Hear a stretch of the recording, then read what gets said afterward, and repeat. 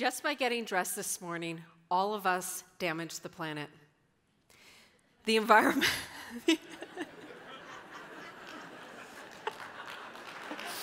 It gets worse. The environmental impact it took to make all of the clothes being worn by all of us in this auditorium is the carbon equivalent of 185,000 pounds of coal. Our clothes use over 19 million gallons of water and 93,000 pounds of toxic chemicals. It took so much to make something that is literally just taking a pit stop off on our bodies, and it will take even more of the earth before we're done with it. 99% of the clothes in this room will end up in landfill at some point. It's about 5,000 pounds. We in America send 10.5 million tons of textile waste to landfill every year. This incredible planet that has provided us all the resources we need to make these clothes is the same one we've turned our back on. It's given us what we need to live, and we are taking away what it needs to survive. All of us, every day, just by living, damage the planet and others on it. And because of this, our planet is sick. Now, when we see a friend or a child or a pet that is sick, we rush and say, "How can I help you? What can I do to make you better?" This is our time to ask these same questions for our planet. What can I do to make you better? We can heal our planet by changing one thing. The thing we did wrong in 1760. We can reunite our behavior as humans who caused this illness through a tool we use every day: business. I'm a capitalist, not something my tree-hugging environmentalist parents are too proud of.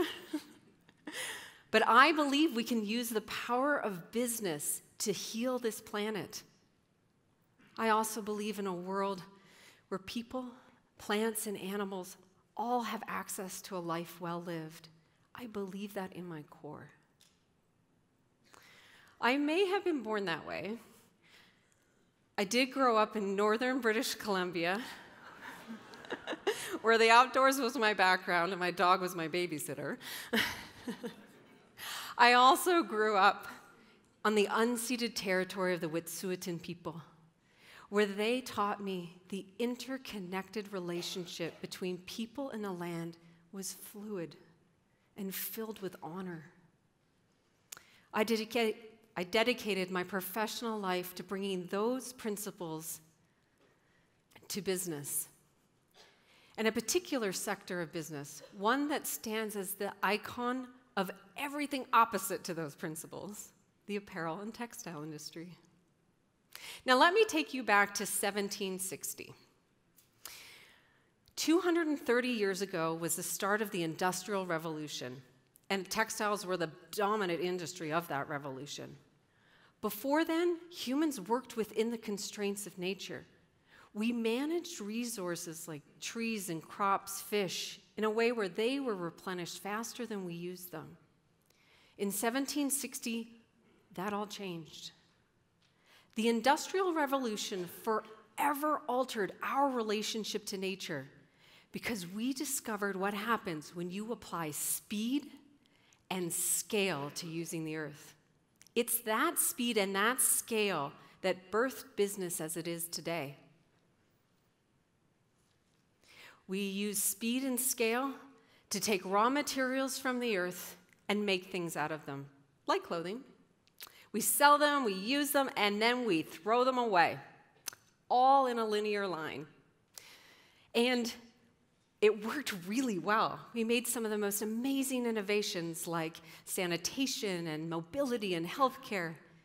And we took it to an extreme, also creating incredible damage. Because in linear thinking, we pretend that there are endless resources, when in fact we live on a finite planet. In linear thinking, we pretend we can just throw stuff away, when in fact there is No way. This is where we disconnected, where we perfected a system of how we do things was at odds with the natural system that allowed us to do it in the first place. We thought we were really successful too, because we measured success by one metric alone: profits. In the rush to linear profits, businesses make trade-offs where employees, suppliers, and the planet are exploited. Now, measuring financial success isn't the problem. It's that we only look at one vital sign, and it doesn't tell us the whole story of a system's health. Profits over people, profits over the planet has a real impact, and not just to our economy, but to our lives. Nature is taking its power back through floods, rising sea levels, wildfires, just to name a few. It's linear businesses that are not just creating aren't just creating an environmental burden, but something we pay for every day. Rising commodity prices make things more expensive for us. The real cost of climate change is going to reduce our GDP by 10% by 2030. And it's all of our tax dollars that pay for the waste that is managed by a linear business. This is what happens when we use a mindset that's 230 years old, where the only way for a linear business to grow more revenue is to make more stuff. That is unsustainable. But one day, Wikipedia will mark 2019 as the year that a revolution occurred.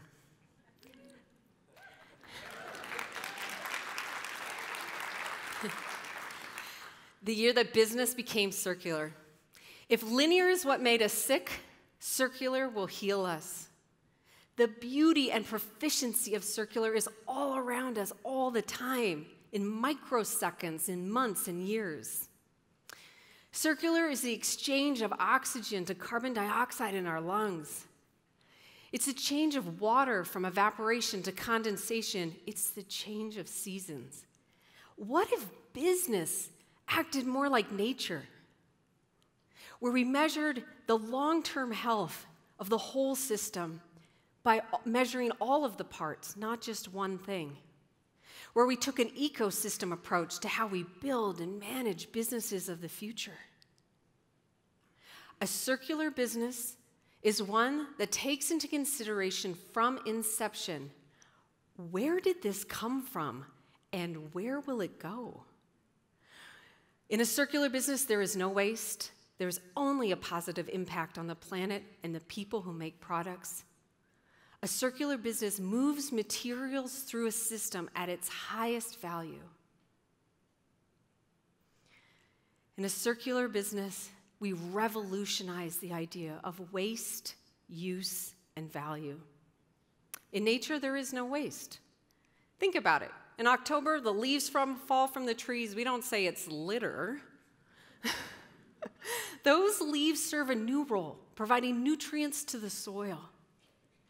In circular business, we start to design with zero waste in mind. We think about how do we move materials through their next use. The book Cradle to Cradle identifies materials as operating in one of two systems: biological and technical.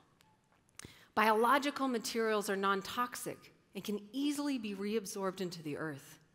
Technical materials like plastics, polyester, nylon, spandex are kept in continuous circulation in a closed-loop system. The other emphasis in circular is on use. You might be already participating in some of these sharing business models today. Airbnb turns your home from your empty home into a business by allowing someone else to use it. Or a car sharing app gives you access to a car without having to buy one or even have a car get created. Another example is extending the life of a product through renewal. An existing product is cleaned, repaired, inspected, and put back out into the market for another sale. the longer we use something, the less we need to create a new one. It allows us to responsibly manage resources from the earth and create new, innovative businesses. In circular, we create a new formula for success. We take raw materials from a responsible source, we make things from them, like clothing. We sell, rent, and share these products, and then we use them over and over again. They move through various businesses and forms, creating value all along the way that's fluid and filled with honor. In a circular world, we get dressed in the morning and we restore the planet. We save the carbon equivalent of 185,000 pounds of coal. We use that 19 million gallons of water to drink instead.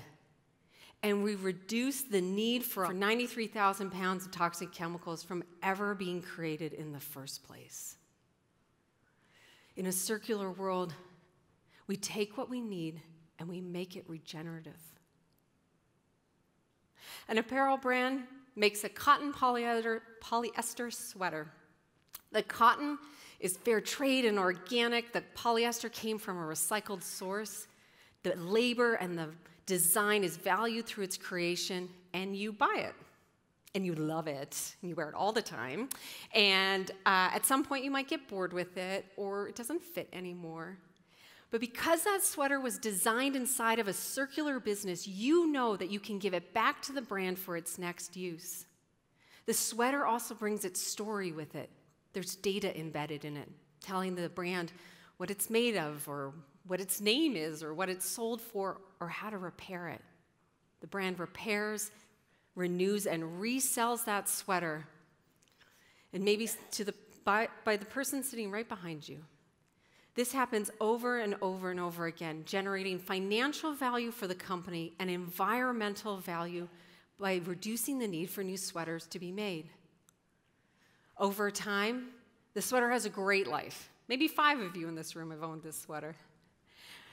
But it begins to deteriorate, and it's time to go to its next use.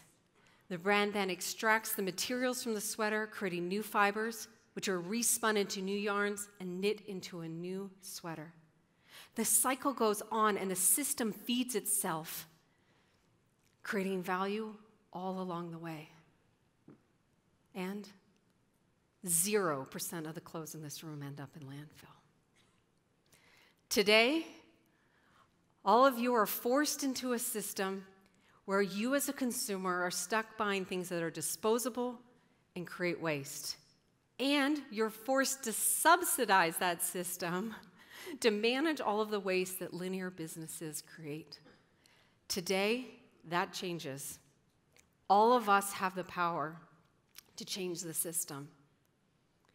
You can commit to never throwing clothing away again. You can reach out to your favorite brand and tell them to take full responsibility of everything they make for its entire lifetime. And you can support circular business models like sharing and renewal today. There is a path forward to healing this planet, and all of us are the medicine. Your voice, your dollars matter. The linear business cannot survive if there are no customers for it. Yeah.